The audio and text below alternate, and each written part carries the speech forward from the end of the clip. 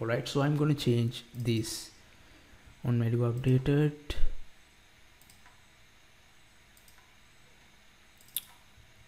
Let's say I'm gonna copy this line, Control C, Control V,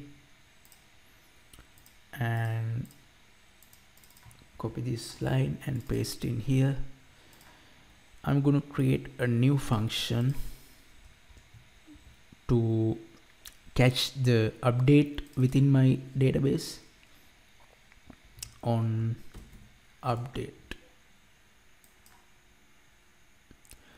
Wait a minute, I haven't copied my value on value updated.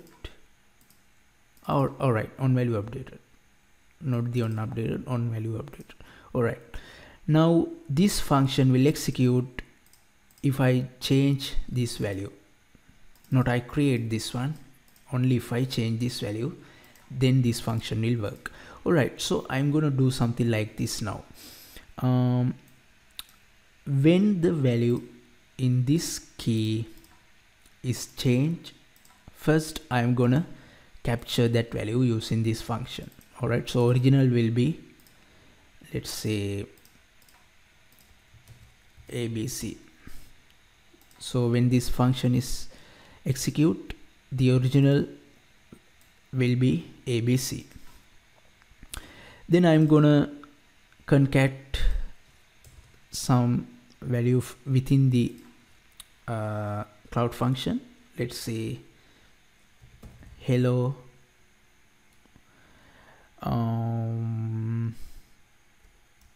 plus ABC. All right, now I can print new value. All right, I'm gonna save this one and I'm gonna upload my function again. All right, I got a few errors. There should be no space after this line number 17 and 42 but never used. 43 ABC is not defined. All right, let's see. First I should remove this. Actually I haven't make any statement like this, so I'm gonna delete that. Then new value ABC, no, not the ABC, original. All right, let's deploy this again. All right, it has created, but the problem is now actually I have override this method name, so I can't do that. I'm gonna just change this to hello node is created. All right, let's deploy this again.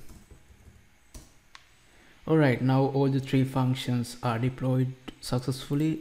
Let's go to our function list and let's see if, all right, so as you can see I have now two separate functions. Hello node is created, hello node is changed. All right, now I'm going to do I'm going to change this value. First I'm going to open my logger right here. Right, now I'm going to change the value. Let's say I am changing value. All right, here I change the value and let's see in the log. You have to refresh this. Let's refresh. Okay, I can't see any logs. Let me close this and let's try this again. I'm changing value 123 and let's go to hello node is change function and let's open our logs from here.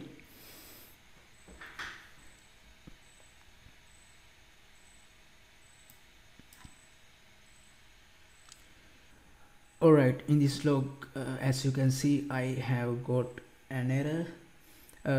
So if you got a runtime error within the function, you can also see those errors in this log. So you can see type error event.data.val is not a function. So it says that in this function this is not a function, this thing is not a function.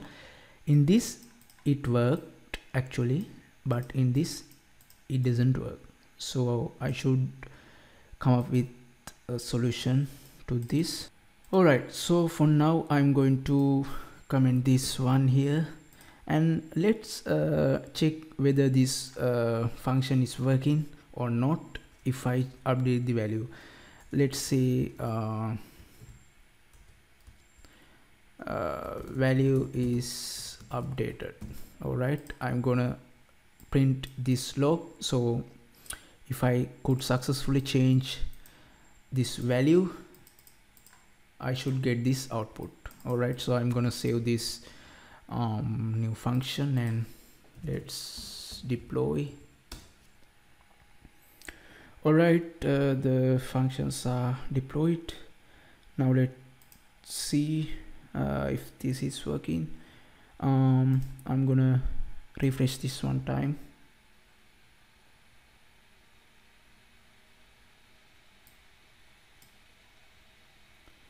Alright, it says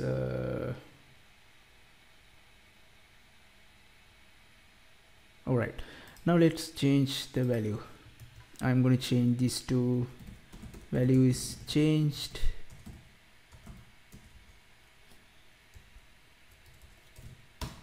Alright, now let's go to the log and let's refresh this.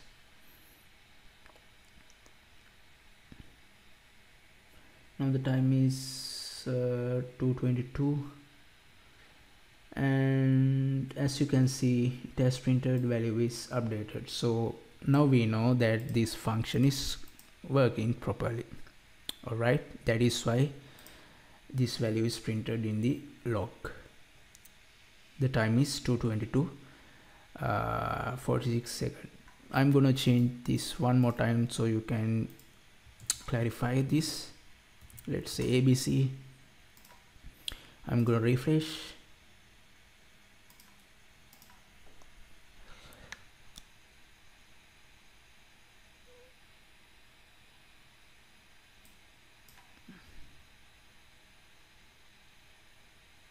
Alright, it has printed again, value is updated. So now we know this function is working. Now what I want to do is, if this function is updated, I want to create a new value in the database. So how we can do that? First I have to create a new variable to catch my database. Alright, so to access database I have to create a new constant. Let's copy this and I'm gonna paste this. This time I'm going to access the real-time database directly, not through the Firebase function. So for that I'm going to use Firebase admin /database and I'm going to change the value to get database. Alright, so this is how you can make a reference to your database. So you can access database using this reference. I'm gonna say in here get database dot reference and I'm gonna create a new user in my Firebase. Let's say users user 2. Let's say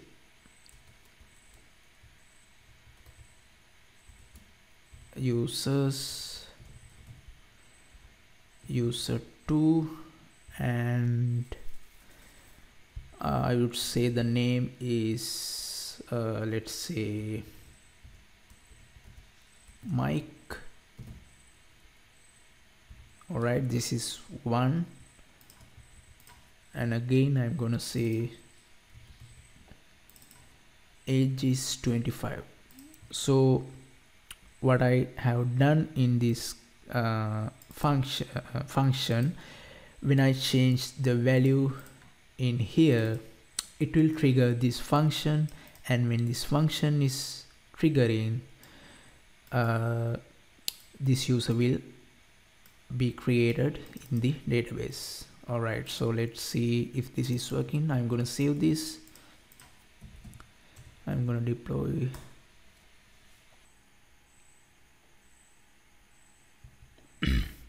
All right, it is deployed. Let's see if this is working. Now my function is in the server. Now when I change this value, this function will execute, and when this function is executing, a new user will create in the database. Let's see if this is working. I'm going to change 123. All right, so as you can see, the function triggered and a new user is created in the database. So now I think you get the idea how this function is worked. So you can do the same thing with on value written, on value created, on value updated, and on value deleted. You can all use all these function like these steps, following these steps. And there is a GitHub project to this specific cloud function examples. All right, this is the one function examples, function samples, and in here this is the first gen and this is the second gen.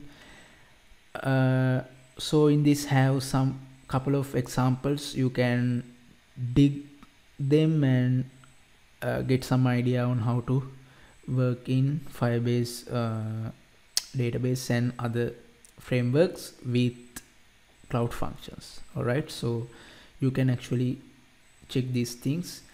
So this is the basically what you can do with trigger type functions. So this is it for this video tutorial. I will be back with another tutorial, and I will show you how to do the scheduled function with Google Firebase Cloud Function version 2. Thank you.